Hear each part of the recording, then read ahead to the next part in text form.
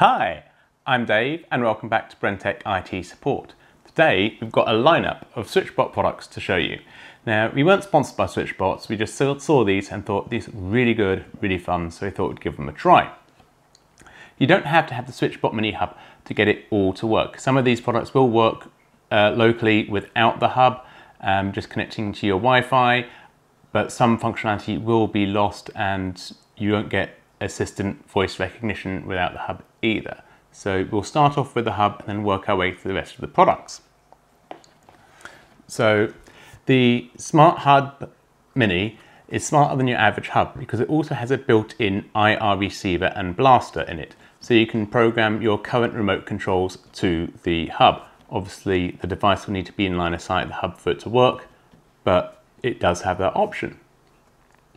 The hub then again obviously allows everything to work with the smart assistants such as Alexa, Google and Siri.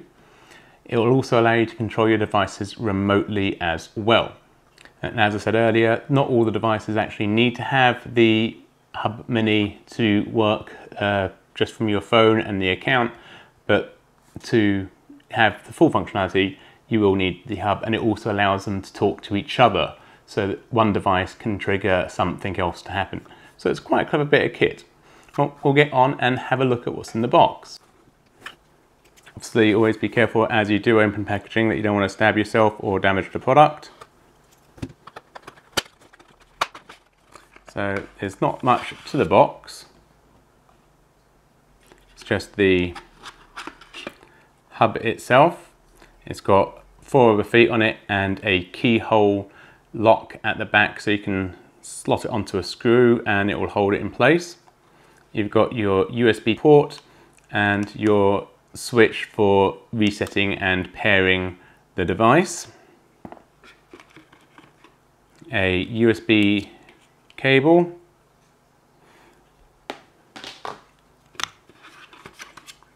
Some 3M sticky tape so you can stick it somewhere. And your instruction set, and that's all that's in the box.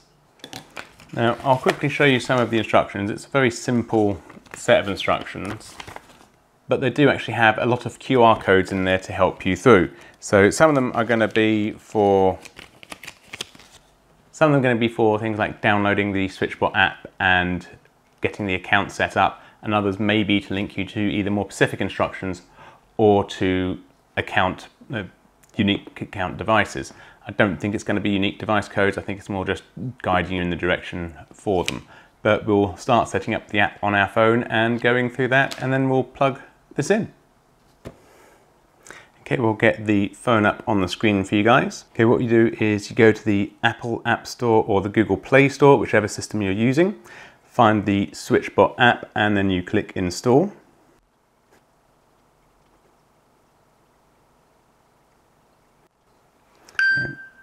Once it's finished installing, you can then click open. And we'll come to their welcome screens. Click get started. Yes, you want it to access our location. We're using the app. Now we haven't got a profile, so we will have to open a new profile, sign in, and as we haven't got an account yet, we'll need to set an account up. So you click sign up, and now we enter our details. And you agree. Yeah, we'll sign up to their emails. Now we need to get a verification code.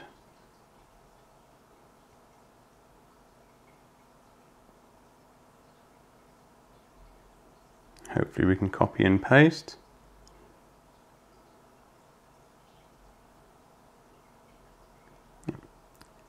And go OK.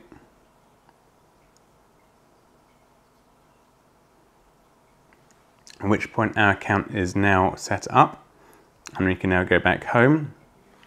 And we can see that there are no devices set up or even detectable. So we'll get this plugged in and start setting this up. And this works over Wi-Fi, so we don't need to worry about an Ethernet cable. So that's handy for us. We'll plug the micro USB cable in and then plug it into our power supply down here. and we can see the light blinking at the top. Come back to our phone and we'll now go back to My Devices and Add. It's now searching for using Bluetooth. It's found the Mini, so we'll click on that. We need to take the SwitchBot hub and using this button, press for 3 seconds and the light starts blinking rapidly. So we can click Next.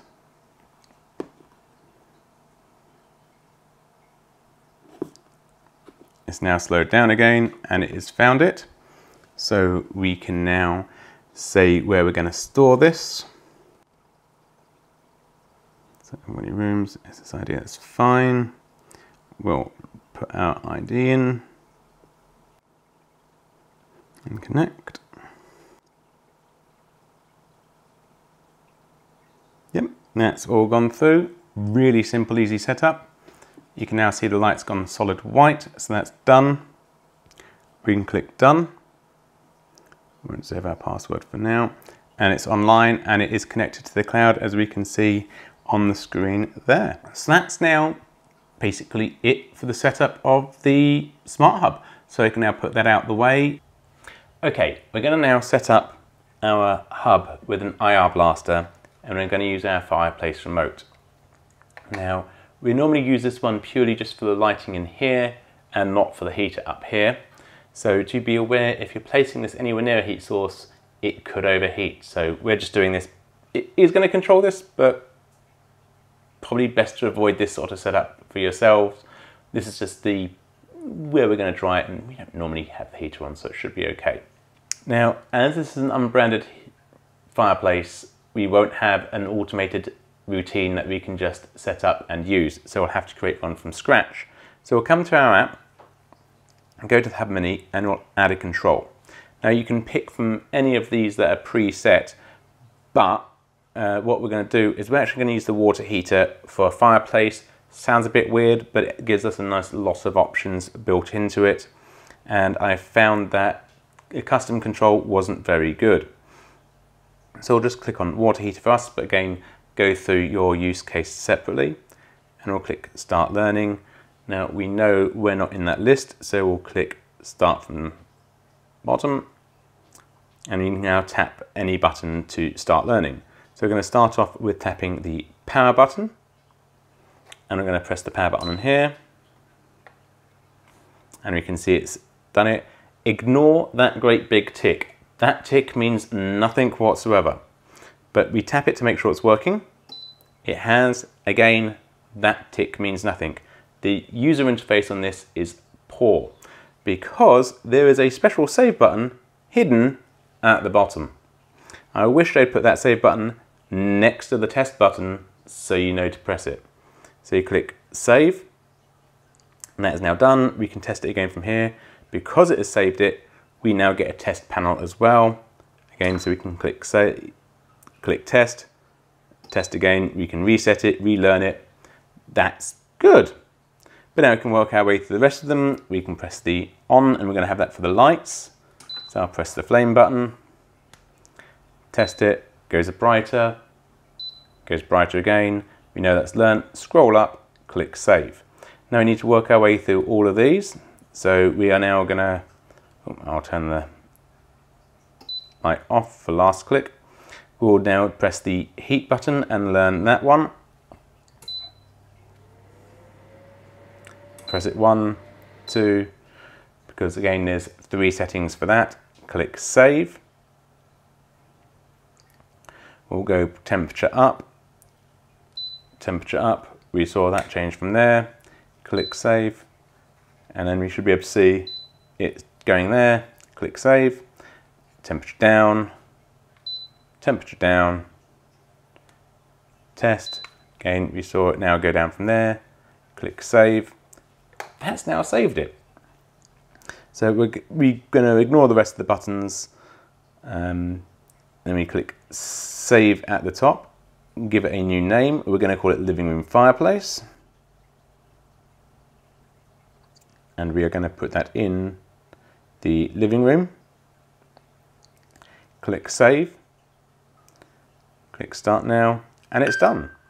So Alexa said it's found it. But other than the issue of where they put the save button, that would have saved me a lot of hassle just going through it once and seeing the save button. They've thought of everything else so well. I'm so happy with how SwitchBot works as a whole.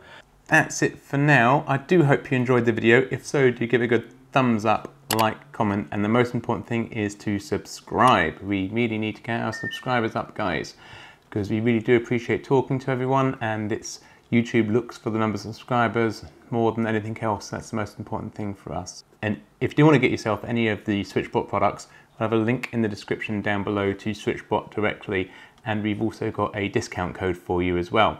So using our link and our discount code, you'll be able to get yourself, I believe it's 10% off. Don't quote me on that yet, but we'll try and get something like that for you guys. And I do think it is really worthwhile getting the curtains. I love them. I think the whole system is really great. I love it. There is also another version of the hub as well, which is the Hub Plus. Now, I didn't realise that when we were ordering that. I might have got one of those when we originally did the order, but we might come back to it and buy the other version of the hub and do another video on that if we get enough likes and subscribes. If you want us to do a video on the other hub, do give us a comment down below, and if we get enough people asking for it, we'll go ahead and get one for you guys. Well, that's it for now. Take care, as always. Have a nice day and see you again soon. Bye for now.